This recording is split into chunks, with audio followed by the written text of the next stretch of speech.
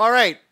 You know, I have seen many people at the fitness gym. I go to the YMCA, and they're just working their hearts out trying to get stronger, more fit, and they'll be doing an exercise like triceps, and they're doing them completely wrong. They're not even working their triceps, and I want to go over and say, excuse me, but I could help you on this exercise, but I don't because I don't feel it's appropriate.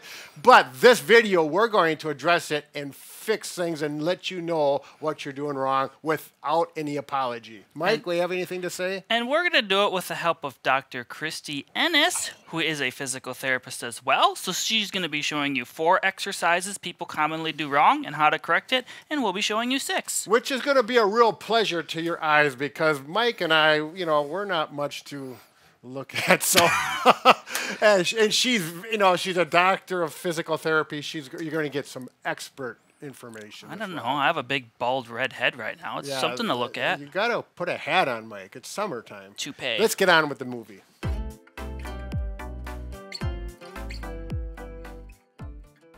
So the first exercise is tricep extensions. Now I am extending my triceps technically when I'm straightening my elbow. However, gravity is not very much involved because it's pulling this way. This actually is more of a shoulder workout, just holding it here.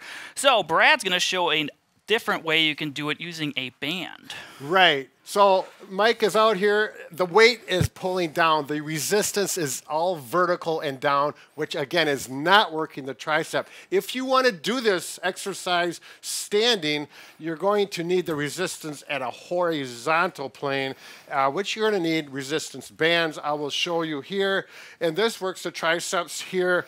Elbow needs to be stationary and work it like this. You know, we're not doing this kind of a thing. So this is a good option for tricep exercise if you want to do it standing, going horizontal. Notice how this part of his arm is staying in a nice straight line, really working on that tricep muscle there. It's a good option. Mike, we got an option if they want to use a dumbbell. So if you only have a dumbbell, you can do a tricep kickback. It's called lean onto something that's taller. You can stagger your stance a little bit. Same thing. You're just going to extend your tricep and then go back down. This is a little more against gravity because you see when it's up, my tricep is fully extended this way. So it engages it a lot more. So this is an option if you have dumbbells. And we should say with Brad's, if you go to the gym, a cable machine could work too if there's no bands. That's right.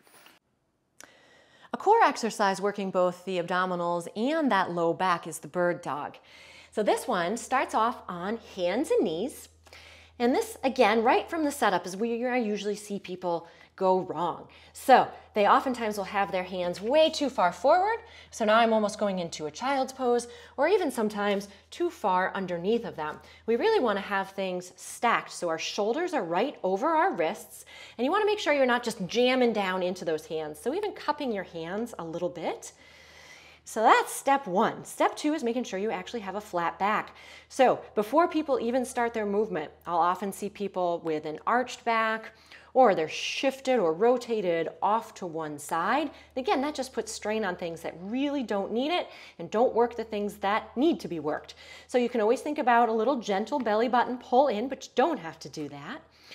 Now, the exercise is opposite arm and leg extending.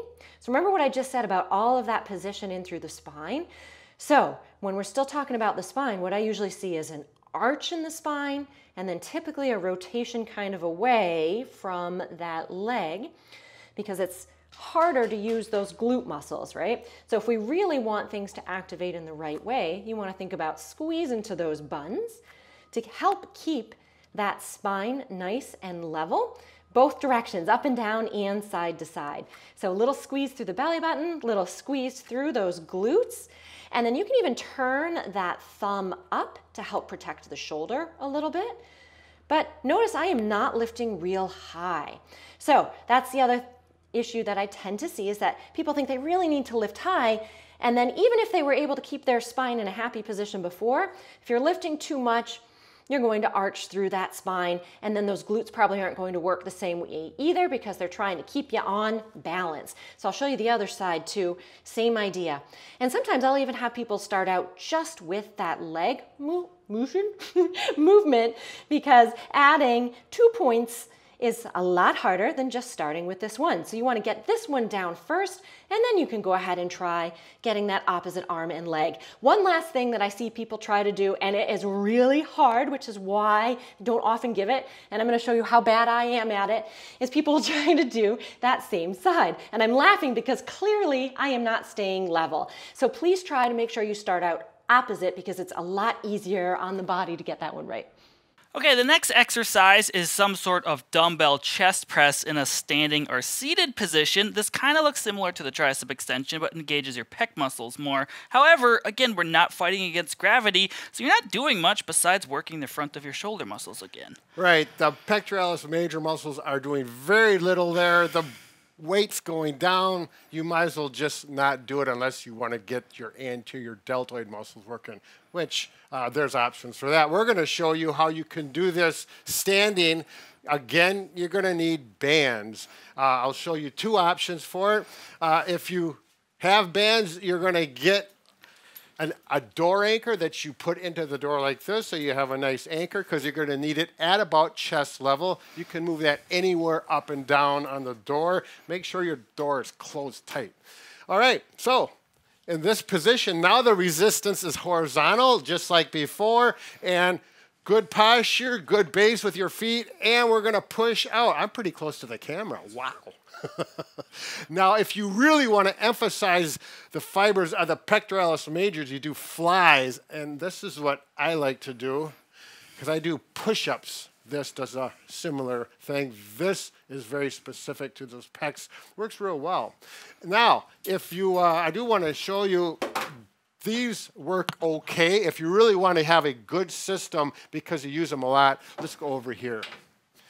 We have the wall anchors here. They bolt into any wall that has a wooden stud, and you get 4 of these if you get them at Bob and Brad. You get 3 on Amazon, but we're going to use the middle one. You'll have a low one here, and one there, and I use them all, and you will. And again, this just works really nice because you go on and off at any level you want. As a matter of fact, we could go down here and work the upper fibers of the chest like this, or up like this, and get a different workout. But otherwise, we would go from this level. All right. So if you only have dumbbells and no bands, you can definitely do these, but you need to lay on the floor. Now, if I'm laying on the floor and doing a normal press, I'm getting a little bit of pec, but I'm getting a lot of tricep because I have to stop here. If you happen to have a bench or you're at a gym, you can easily go down and activate that chest muscles. So if you are at home just laying on the floor, you could do the fly like Brad was showing, but just do them on the floor and work those pecs this way. You could do this on the bed as well. Ideally, the bench is great, but you know, this will be a good option. Yes. And on to the next one. All right. Clamshell is fantastic for working those side butt muscles, but, haha, pun intended, what I see people go wrong is right in the startup, actually. So the correct form would be lying directly on your side, so really right on that hip. And a lot of times I'll see people rolled backwards, so that's step 1 to correct. If it's uncomfortable, just put a little extra padding there, whether it's another mat, do this on the bed, or even stick a pillow or a little blanket there. So let's correct out of that, go right back onto our side. Second thing I see go wrong with this is that people just kind of collapse their body down. So I always tell people, think of your most yummiest cupcake you can think of. Make sure you stick it right under there, and you don't want to smush that cupcake because then it's not as pretty anymore. So you want to have that side lifted up a little bit. Third piece is that most people, or a lot of people, will have their legs way too far forward. And then we're going to end up using our hip flexors a heck of a lot more than those side butt muscles, which is what we're trying to work. Not here, but here. So if you take both legs straight and you look down, we're all the way rolled on our side, you should be able to see your toes, your feet, maybe a little bit of your leg. But if you see, if I bring my legs forward, now I can see my whole leg, and I know that I'm not in the right position. You can always have someone look at you to make sure you're in a straight line here as well.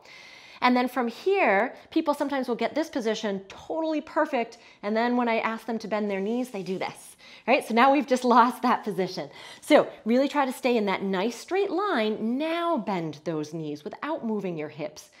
The feet will stay glued together, and you lift that top knee up. Now again, just like when we were getting into that position, where I see people go wrong here is that they try to get a little bit more motion by rolling backwards.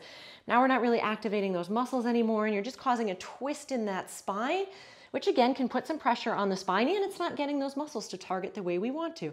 So it's okay if it's even just a tiny little small motion. You should feel that right there. All right, the next one is the shoulder press. Now, there's a lot of different ways people do this, a lot of wrong ways. It can actually injure and cause impingement problems and give you shoulder pain. A common way, now I've got a Booyah stick, but this is to represent a barbell with some weights. And people will put it behind their head, and yeah, that position does give you good posture, but the tendency is people put their head forward and they'll start doing them, and the shoulder's actually at an end range going backwards, which puts the shoulder at a really poor mechanical position for doing this exercise, particularly with weight. So we've got stress on the shoulder joint, and with the neck forward, it is going to cause, or has potential to cause, some real neck problems. So we want to avoid that one altogether. If you are going to do it with the dumbbell, want to put it in front here, and I personally would do this one in a seated position or a bench going back if you have that, which at home oftentimes you don't. Mike, if you have a dumbbell, that's where probably more people at home will be using. Yeah, so if you're straight out way back here to 90-degree angle, it's a little more awkward and causes more impingement, and I can feel that in my shoulders. It doesn't feel as good. And you're young. I am. You typically want to get, like Brad was doing, more in front of your body like this. It engages your chest and you kind of round up. I'm not sitting on a proper form right now, obviously, in this bench sideways, but you want to push up more like this, not have your shoulders way back here. However, some people can't lift their arms up, and if you do this wrong for a prolonged period of time, you're probably going to have an injury. So there is a good alternative. That's right, and this is where therapists usually... always, I should say always, oftentimes we'll go to the bands and we're going to actually work those shoulder muscles, particularly the deltoids, in a real safe manner. We're going to go out to the side, the resistance coming horizontally, and we're not going to go past 90 degrees for sure. And to be safe, we're going to keep it down just below 90 at about 70. That minimizes any risk for impingement or irritating that supraspinatus tendon, which is the most commonly injured rotator cuff muscle. How was that, Bob? That's not a mouthful. So the nice thing about bands, if you're using it on the door, you put it down here like this. You can go one like this. Start out low. This is not, these are not real big muscle groups at this type of arrangement. The mechanical forces are, because of the lever arm is quite aggressive. Especially, and if it's not enough, you can just double up too if you have large hands. Oh, that's too much for me. Back to here, 10 to 15 repetitions. Now I'm going to show you an option if you want to go to something a little bit better. We're going to use the wall anchor, which I used before. I'm going to pull it off of there and go down below to the low wall anchor. Slips in there in a matter of seconds. There we go. Now this is red. It's a little bit stronger, so I'm going to actually go in a little bit and definitely only use one and do my 10 to 15 reps out this way. If you have any pain in your shoulder with doing these exercises, there may be a problem already existing, and it's something you want to avoid then. Again, if you do not have bands and you only have dumbbells, you can certainly do the lateral raises in a standing position as well. Simply go out to the side at roughly 70 degrees and then back down. Don't shrug. I see a lot of people, if the weight gets heavy, they go like this.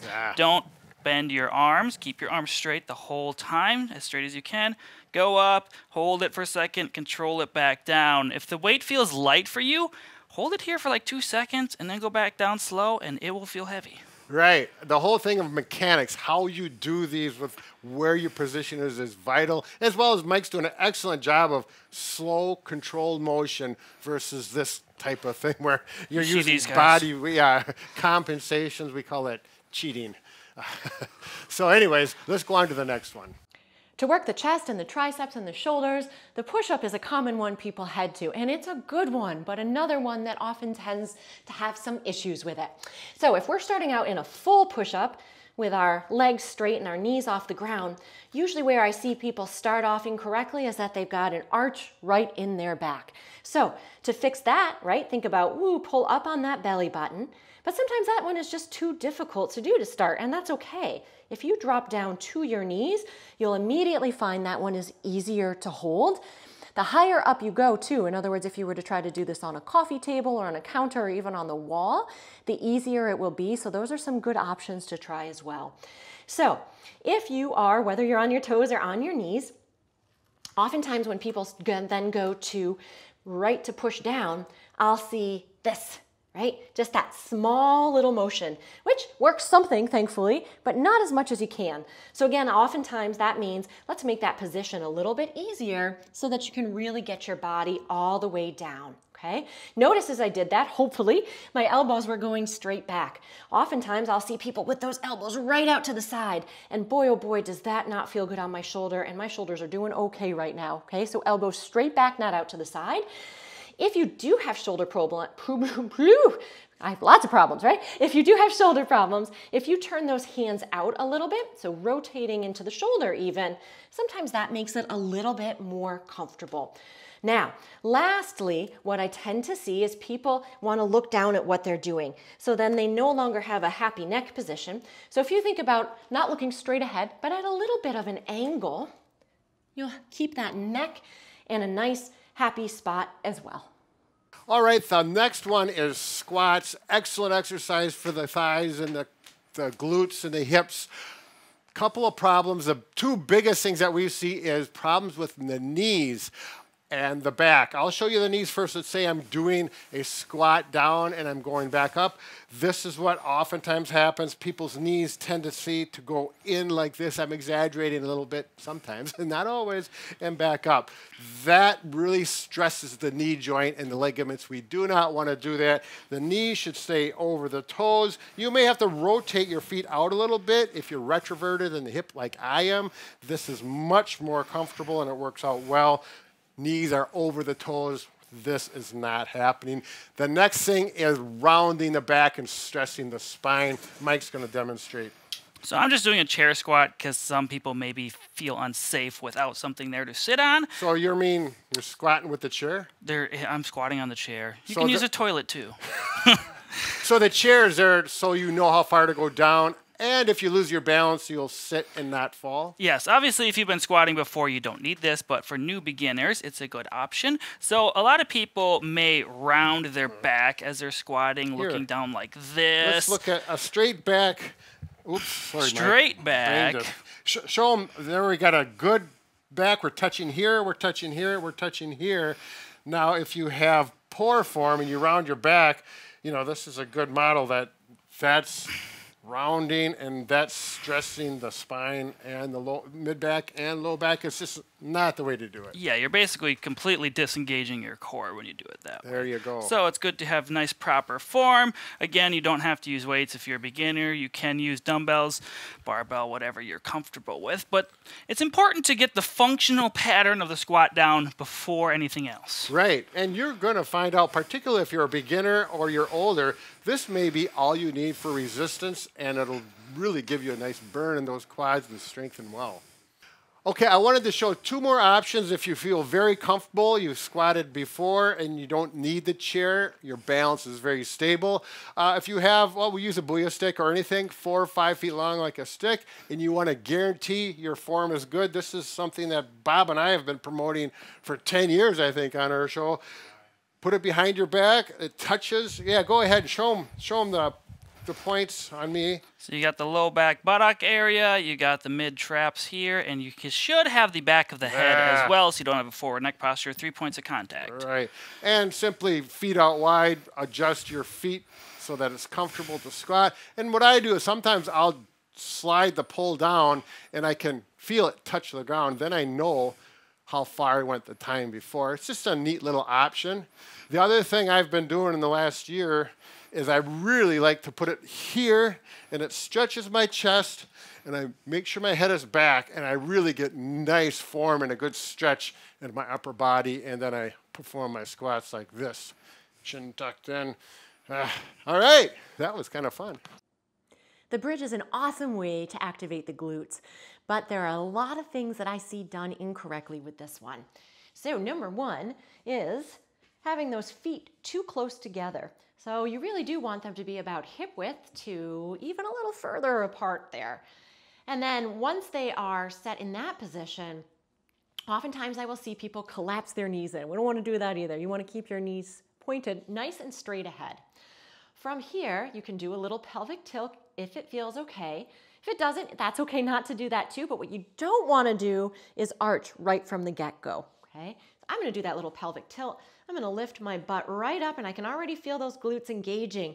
But this is where I'm stopping. If I go any further than this, I'm going to start to arch either in through that low back or through the rib cage, and it kind of looks like this. And if you do this, you'll probably feel the strain right in your low back, or if not in the low back, then right in the neck. So let's go through one right from the setup in a nice proper way. So feet about, hip width apart, knees pointing straight forward. You could keep those hands down by your side. Of course you're breathing. Little tuck in the pelvis, and I'm shifting my hips up until I can lift as high as I can without arching any part of that spine. And then, lastly, when you come back down, nice and controlled, don't let yourself just thump and collapse, and then you come right back into that position.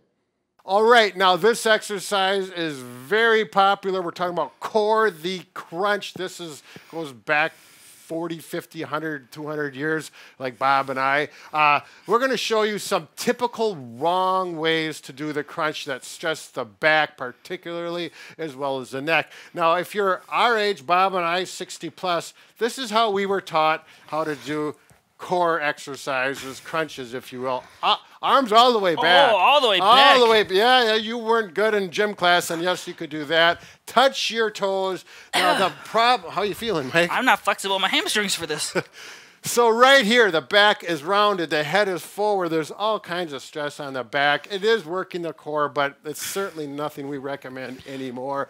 So a variation of someone perhaps my age when I was in gym class, you had the bent knees, you put the hands behind your head, and then you flex forward like this, rounding your upper back and your neck, just like the other way we were showing earlier, which can cause some back pain as you age. And oftentimes I have people actually can do this, and they pull their head up, thinking that if they pull their head, it's going to help them pull their whole body up, and really stresses that low neck. Really drives me crazy when I actually need to go up and say to people, don't do that. I haven't yet, but I will someday. I often see people at the gym on the ab bench like this, and they'll do about this much motion, and that's it, and they look kind of funny. So that's not right either.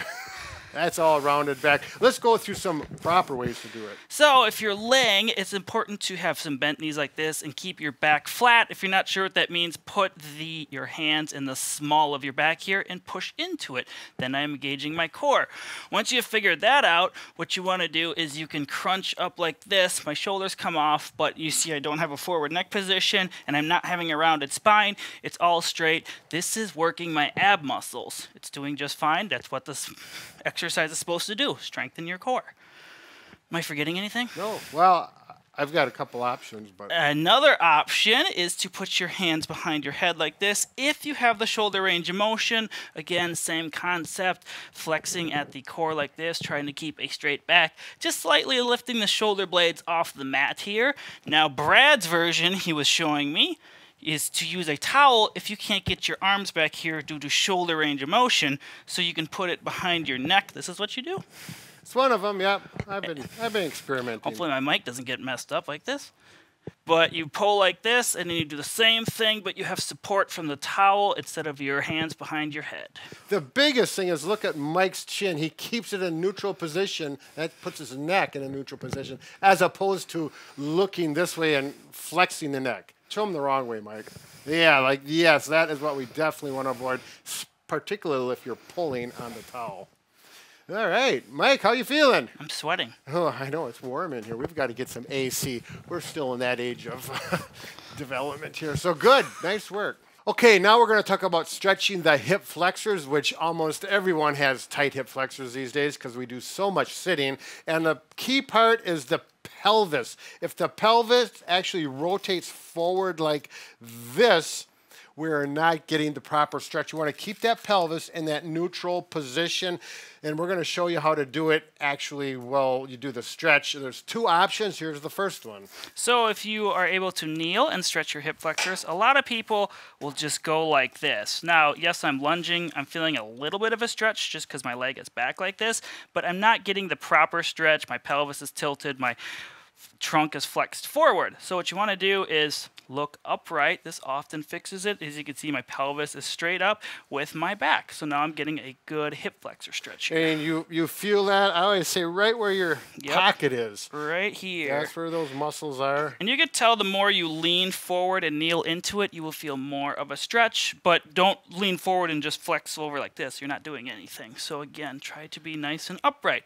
So if you have bad knees or bad back, cannot get on the floor, we're going to show you a version on the mat. Right. Or it can be done off the edge of your bed. Yes. So for this version, you'll need to sit on something tall, whether it is a dining room table, a bed. You want something firm so you don't slide off. Personally, I do this on my bed. I use a pad like this underneath my buttock, so it gives a little more stability to the edge of the bed. However, this is plenty firm, so I do not need it. So first, you're going to get on your back, and you're going to bring both knees to your chest and get a nice flat back. This should feel good. Then you're going to take one leg, bring it down off the edge of the table here, and bring this knee up towards your chest. Once you're in a good position, try to bend this knee as much as you can. Obviously, I am a little tight here, so that's as far as I can flex that knee, and I really start to feel a stretch there. If you're not holding this up, you'll drop down like this. You're not going to get as good of a stretch, so make sure to keep this knee up and stretch this thigh out. Let me point out a couple more things. So we are locking this. If you want to have a pillow so you can be more comfortable, it's a good idea. But this leg, and a lot of people that have a tight IT band, which is on the side of your leg, the knee will have a tendency to roll out this way. If that happens, simply get it in line. So we're in line with the body like this, and drop, and then let gravity do this, and then you will need to pull that foot under like that if you need more of a stretch on that hip flexor, the rectus femoris muscle. How you feeling, Mike? I'm doing good. Hold it for 15 to 30 seconds. Yep, and then you're going to bring both knees to chest and switch to the other side. Right. If this is easy for you, to make it more challenging, just scoot your buttock closer to the edge of the bed, and it's going to stretch that hip flexor even more. And I want to add, when you do this, you're probably going to find one side is a little tighter than the other. That's very, very normal. Simply put a little more attention to the tight side so you get evened out from one side to the other. Very helpful. Well, that concludes the 10 exercises. Thank you, Dr. Christy Ennis, for helping. If you would like to check out her YouTube channel, we'll have it linked down below in the top comment section. She posts videos 3 days a week. Some are exercises you should and shouldn't do. Some are follow along. You can just go check out her channel, and thank you very much for helping us. And that's Dr. Christy Ennis with a K, right? With a K. Yeah, we want to get that spelling proper. You know how I am about that. So very good. Enjoy the channel, and look at our channel for more. We've got 4,000 plus videos out there. Make sure you get every one, and I want to have a report written down in each one. Just send it to me personally. I'll review. Thank you. Just FYI, Brad's grammar and spelling is not A+ material. It's not bad. It's getting better. It's getting better all the time.